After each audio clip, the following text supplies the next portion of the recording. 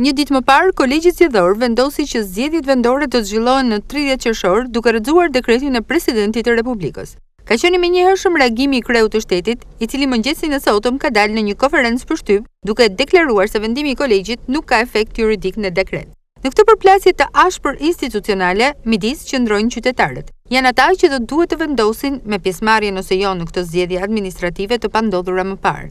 Në këndvështrimin qytetar, situata aktuale nuk ofron garanci. Mungesa e mendimit të lirë, ku populli të mund të shfaqë mendimin e tij edhe mbi alternativat që ofrojnë partitë politike dhe demokracisë në qarqet politike, po e çon vendin drejt monizmit. Shqipëria është në agoni, nënvizojnë qytetarët. Mendoj që në Shqipëri është në agoni. Kjo kasë politike, e gjitha kasa politike, është antikombëtare, antishqiptare. Po to është bërë një anomali, një qarrëgullim i kombit, që bje ky popull të shprehiq. Ne që jemi pensionista, nuk e dimë me shkuar pi kafe. Ato pensione. As të kemi pensione, as paga as jo.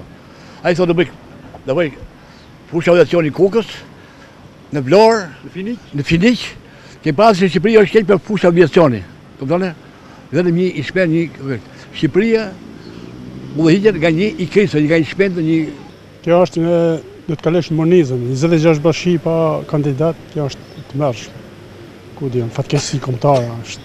Ne si në kohën e Verhoqës, si shkojshim si baktia me votu. Nëse i ka zgjedhje të mori, kutitjen e ke përsysh vetë vullës e vetë formos. Ka qishe. Më ka mërzit televizori, në televizorin e ka hap ma, se rrenjë janë i rrenjë tjetëri, e ne nuk po pushojnë rrenët, për ne populli s'ka garanci, populli e pa garantu. Faleminderit. Këta unë asë shkoj me votu, asë si bëj kërkesë kujt, 3 fëmijë i kam, njëni me shkollë të lartë pa punë. Tjetri ka bërë 18 vjeç shkollë, juristi, pa punë. Një vajzë kam dializë, një vull nuk ma dha ministri Beqo për ta qunë Turqi, nuk i kërkova lekt, për kërkova një vull për ta qunë rrugë shtetërore në Turqi për transplant. Nuk më gjoj bebadhan se do të pare.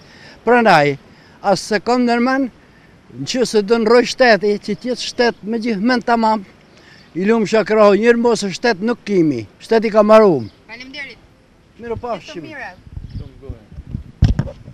Situata aktuale duket se ka zbehur shpresën për një grup qytetarësh. Në mënyrë të veçantë, zhgënjimin e shprehin emigrantët. Ne jemi anemin fjallu, me ata që po shohim, e vështirë. Po, ju si mendoni? Edhe unë atë mendim kam. Kemi 2 javë që kemi ardhur pa ujë, për Zotit, ikim, nuk e dim. Kjo e më elementar që mund të ekzistojë, pa ujë. Shpresa e munguar për qytetarët ka fajtor, të cilët identifikohen me klasën politike shqiptare. Shife, gjithë hajdut janë, majtë e djallë. Ndonë se situata aktuale është kaotike, për një grup qytetarësh në fund të tunelit ka dritë. Pas ka shpresë. Se jenë ca hajdutëm qeveri nuk pas ka shpresë, të ketë shpresë. Shpresa ka dhe shumë e madhe, se dhe jemi shqiptarë mbi gjithë, dhe edukata jonë është kryesore për shpresat më dhe. Edhe në situatën aktuale? Edhe në situatën aktuale, edhe më keq se kjo. Si më keq se kjo? Për shembull mund të ndryshoj planin, e kthejmë, ndrojmë pozicionet, kryetari i partisë me kryetari e qeverisë e marrë loja. Për ju është lojë? Lojë, që interesi ka kjo. Lojë është, njënë e talë, njënë e qesh. Por të dhonë drejtim mas njënë s'ka për të dhonë, si mas logikës. Por ne do vazhdojmë akoma për para. Muajt e mbetur të verës pritet të jenë të nxehtë, jo vetëm për temperaturat e larta të sinës, por edhe për atmosferën politike që na rrethon, ku liderit jo rrallëherë flasin, por mbi të gjitha vendosin në emër të sovranit. Ju kemi bërë çdo qytetari